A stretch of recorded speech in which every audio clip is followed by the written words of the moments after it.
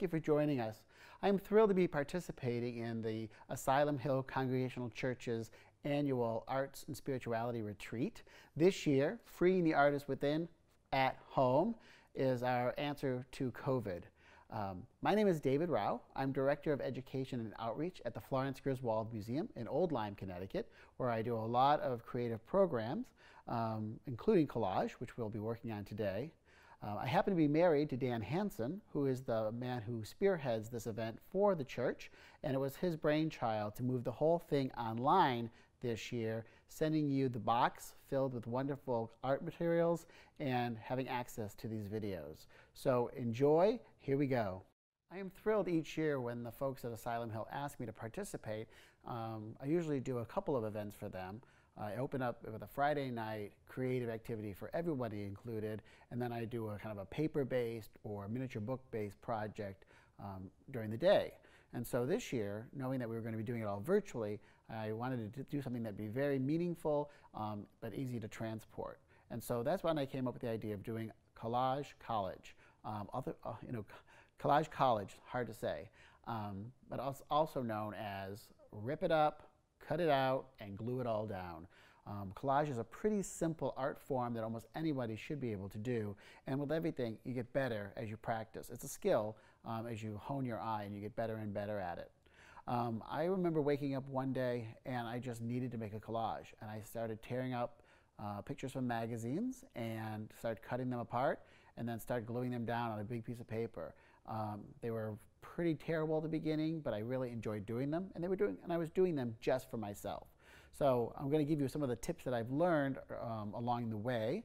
I've gotten so into collage that I actually took 2 classes, one at the RISD for Continuing Education for Adults, and also at Connecticut College with one of their premier collage and assemblage teachers. So I feel pretty well versed in how to make collages, and I want to share some of my tricks with you today. So collage basically comes from the French, meaning to glue. And it started off with Picasso and Braque just finding pieces of paper and cardboard and gluing them in compositions that were kind of modern and pleasing to the eye. And now, today, collage is much more widely known as just bringing disparate things together. You can do a collage of pictures on a wall or a collage of images from your Facebook page. But what we're going to do is assemble images, patterns, and fabric that I've put in the bag for you that I've just culled or gathered over the last couple of years in my hunt for really good collage materials. I want to show you just a few collages that I brought today just to give you an idea of the kinds of materials that you can use. This is a collage that I made a few years ago. If you can believe it, the man is actually from a Montgomery Ward's underwear ad from an old catalog, and I was inspired by him, and then I got a playing card with a heart on it, and then I just went through a bunch of magazines until I could spell out the word heart. Maybe it was a Valentine intentional. I kind of loved the silver paper, and so I repeated that several places so it looked kind of like a mirror. And then I found this crown. And so it's kind of silly, and you just kind of keep playing with your image until it kind of works out. And I kind of have this, doesn't have a real story, doesn't have a real meaning, but I have the King of Hearts here sitting in his underwear. And again, this size is perfect for a small gift, put it in a frame, or also mailing it. There's a whole, a couple years ago at the Asylum Hill, I taught a course on mail art, which is basically making a work of art the size of a postcard that you then send through the mail to a friend or family member. And if you get lucky, they might actually send one back. The other thing I wanted to show here, I found a box of postcards at an antique store once, and I gave myself the challenge of either to alter that postcard with just 1 or 2 collage elements. So the postcard actually had a bear coming out of the woods, and I decided that the man with the boxing gloves, unaware that the bear was coming up behind him, was kind of visually intriguing. Similarly, I took this image of kind of this moonlit pond and I turned it into, I don't know, Loch Ness with this giant goldfish going down and coming up. So it's just a way to play with pictures, have fun with putting things that don't necessarily belong together. I liked making these black and white ones as well. This is a little bit of a combination of paper, cartoons, but I discovered this garden cart that was falling apart, and it had the most magnificent black wood that was just peeling away. And so all the black wood you see here is this really fine veneer, almost like, you know, it was like thick paper, and it inspired me to create this. So when you go for a walk or when you're looking around the house, you never know what kind of materials will call you, and you know, gather them all together. So when it's collage making time, you have plenty of things at your disposal. So when you start to be a collage artist, you'll soon realize that you need lots and lots of materials before you get started, because you know, you'll have a blank piece of paper, but then you have to have something to put on it. And unlike other artists that can make their own materials, collage artists need to have a lot of things ready to go. And so you'll see that when I started my interest in collage, I just started getting as many pictures and images that I could. So I had those in the you know, in my files ready to go when I wanted to make a collage. So the best place to get images, magazines, old books. If you start at making collages and tell your friends that you're making them, you'll find that they are willing to donate old art books to you, old art catalogs, you know, old stamp collections. It's amazing where images can come from. And what I would recommend is when you go through those books or those magazines, if something strikes your fancy, tear it out and put it in a pile. Don't leave it in the magazine because you'll forget about it. Pull it out right away and make a pile of things that need to be cut out, cut apart, and then filed. You might not know what you're going to do with it yet, but if you like the image, if it sparks a little bit of joy in you, it's probably an image that you'll want to use down the road. Or things that are kind of funny or have wonderful pattern. Again, you won't be able to know when you're going to use it down the road, so just gathering as many as possible is really great. And then once you have a whole bunch of images, maybe it's a day that you're not feeling very creative, maybe that's the day that you sit with a cup of tea and you cut everything out if it's an image that you want to be crisply cut out, because there's nothing worse than when you're ready to create collages to take the time to have to cut everything out individually. It takes a lot of time. So I usually do that as a creative process and then file my images, and then when I'm ready to make a collage, I have everything that I need at the ready.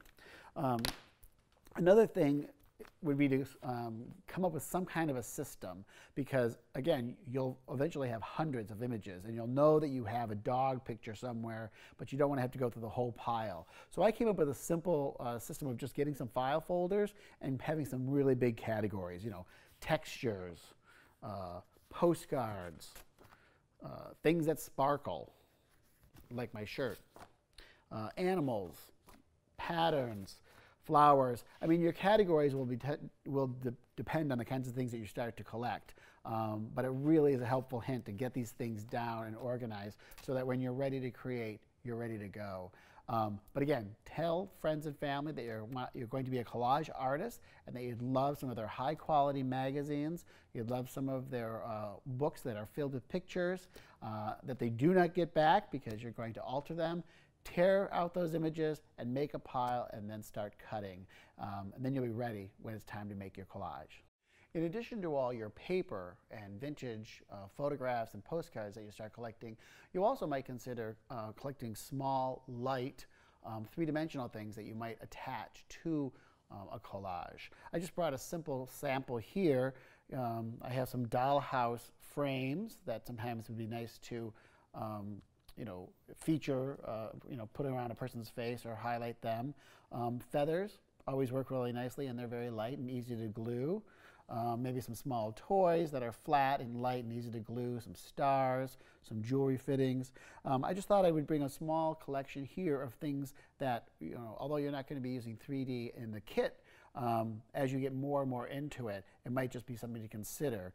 And the other thing to consider is for those things to have scar boxes, which are really nice ways to keep all your three-dimensional things together, and you can file things similarly to the flat files, where you can have a cigar box of feathers, a cigar box of shapes, a cigar box filled with celestial suns and moons and stars.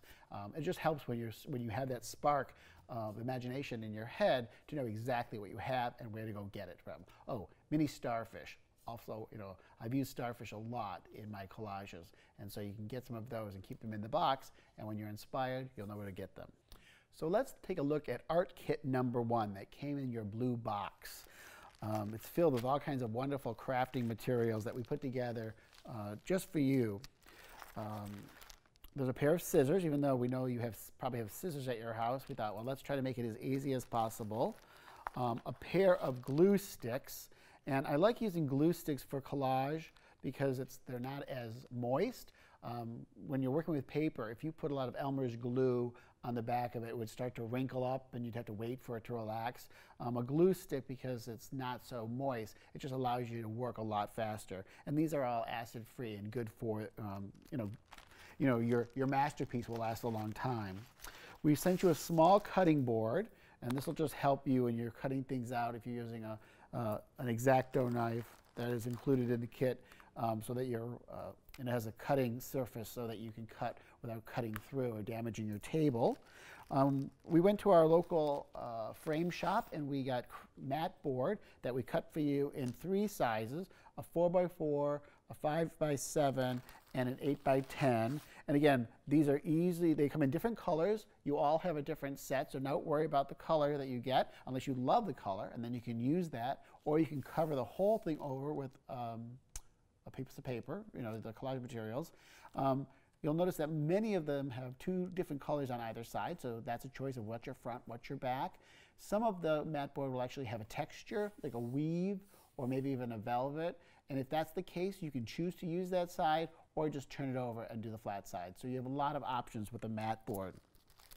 And then in the bag, we've also put 2 Band-Aids. Hopefully you won't use those. Be very careful when you're using the X-Acto knife because it's very sharp. We gave you a small bag filled with vintage postage stamps. A lot of fun to use in collage. I bought them in a giant collection, and we've just slowly made them into smaller batches for you all. Hopefully there's something in your batch that will inspire you. And then I culled through my collection of images and divided them up evenly. So everybody who got a craft kit has a very unique set of images. They're all different.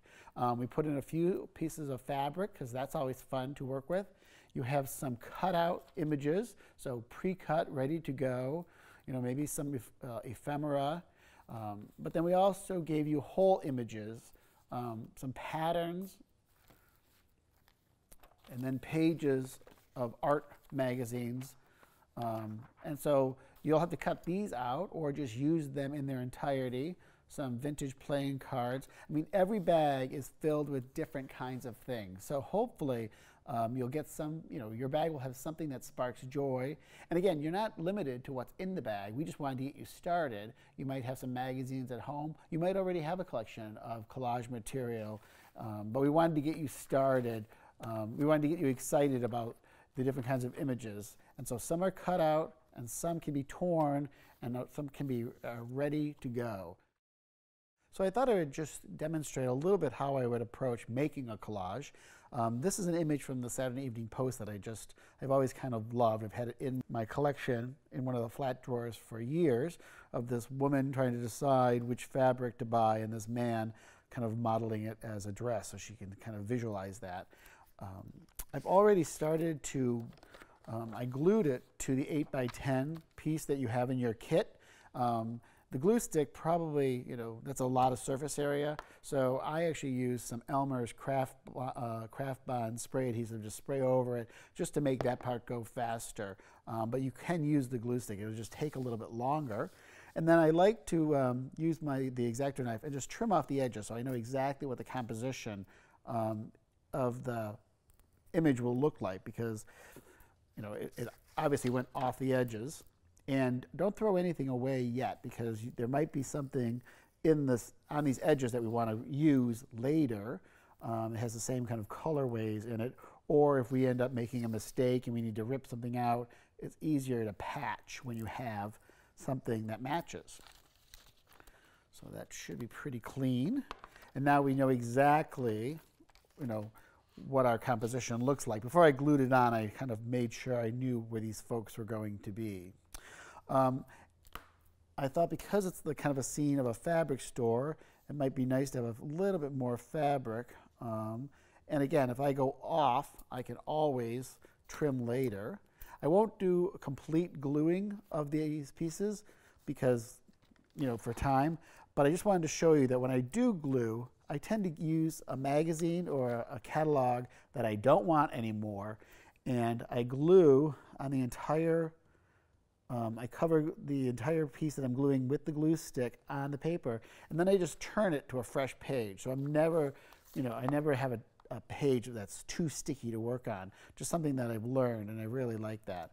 So I'm going to start by giving this a little bit more fabric, the fabric store a little bit more fabric to begin with. And again, I would glue the entire thing in reality, but for demonstration purposes, I'm just going to be doing it with a little dab here and there. I also wanted, I saw this image of this lady who's looking pretty forlorn out her window, and I just thought, well, I can turn that into an interior and include it here as if that window is now part of the cabinet.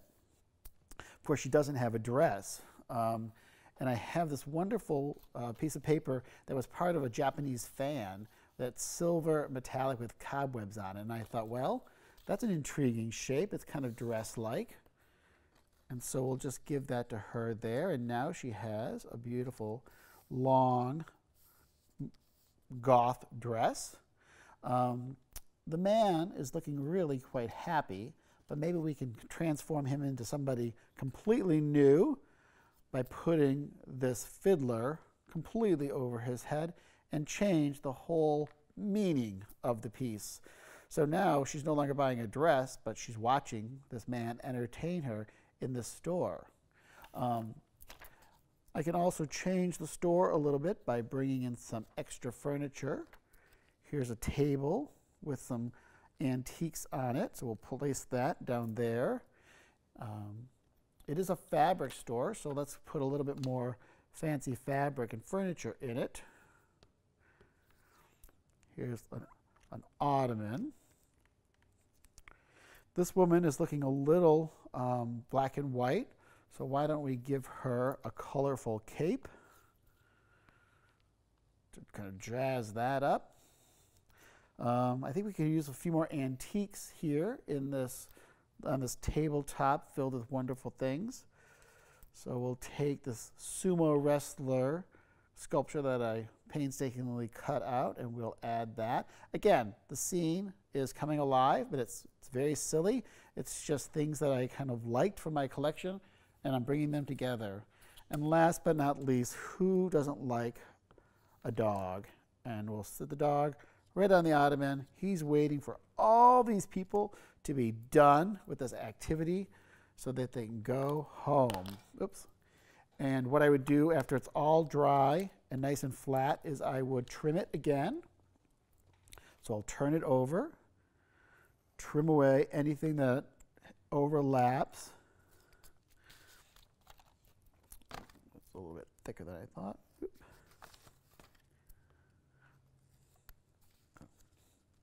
It's not quite dry yet, but I can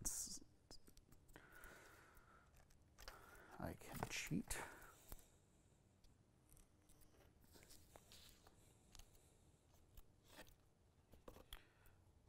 One more little thing. Oh, actually, I guess the fabric was a little bit lower than I thought. Let's do a quick fix here. Actually, mistakes like this happen all the time, and very often Plan B is better than Plan A. So just allow it to happen. Now that window has a little bit of a curtain, and the end result is silly, zany, and very different than how it started. And again, you're just playing with pictures, having a good time, creating something that never existed before with things that existed in other situations. Now, before we are completely done, I mean, a lot of this collage were things that I cut out and pretty crisply, but we also said this class is called, rip it out, cut it out. So let's also try, remember this is the top of that magazine that I kept out, and I just thought, wouldn't it be interesting, let's see if I can get some of these letters. I'm going to tear out the P, and I'm going to tear out the S. And because this is such an intriguing scene, we don't know what's going to happen next. You know, there's more to the story, kind of like when you have more to tell in a letter. So let's call this collage P S.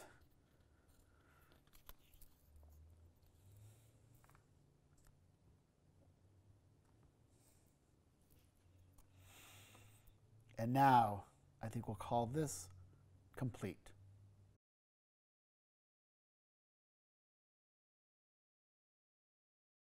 I wanted to share a few other ideas that I have with you about when you're working and how do you know when you're done. Very often I'll be working on several collages at a time, and so I'll have different piles of materials. It is helpful sometimes to walk away and then come back and see it with fresh eye.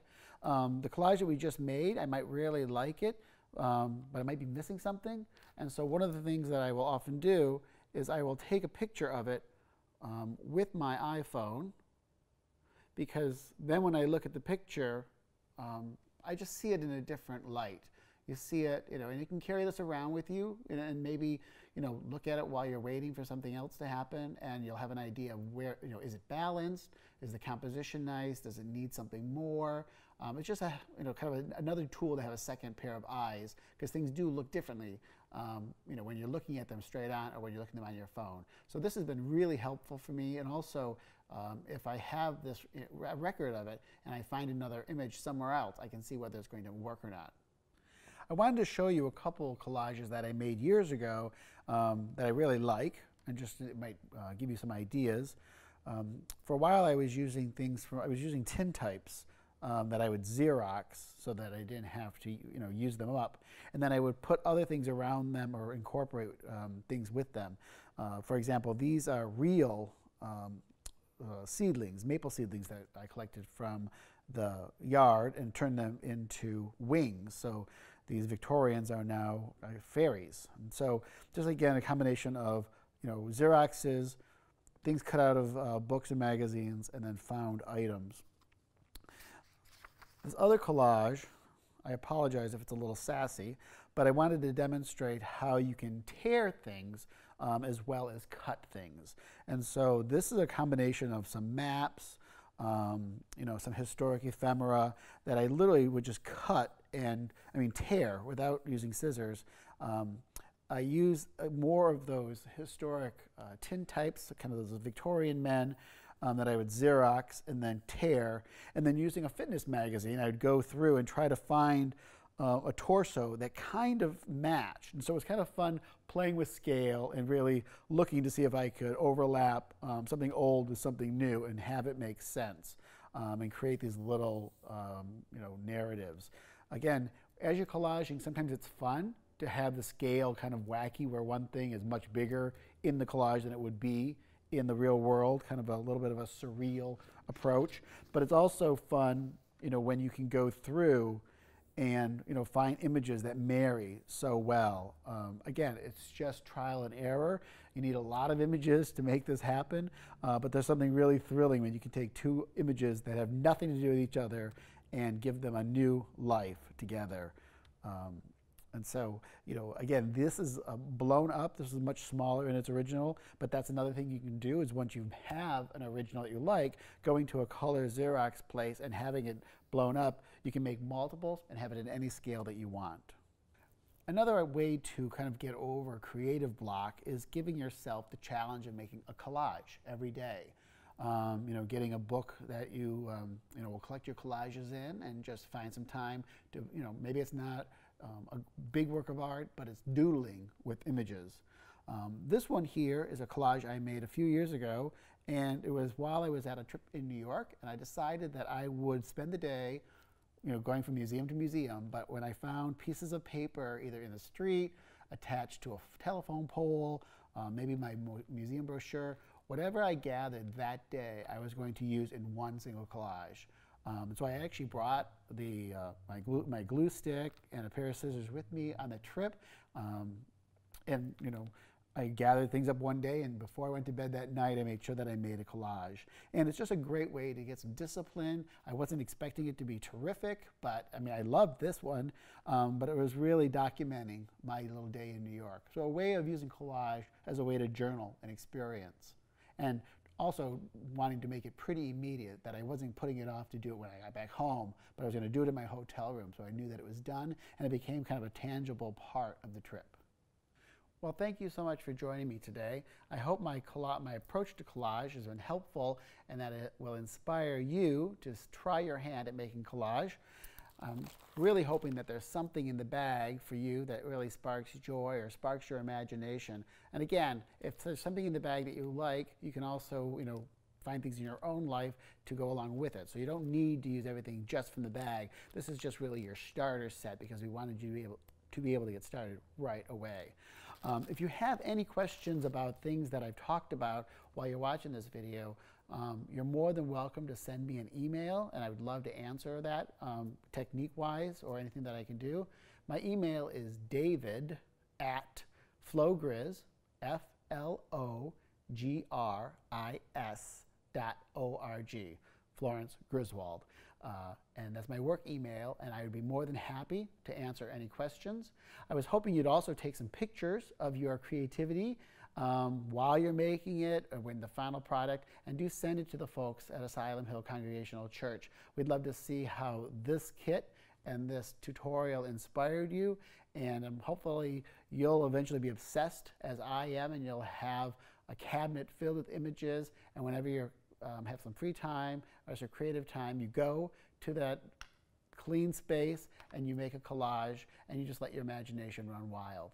Thank you, have a great day, and have fun making collages.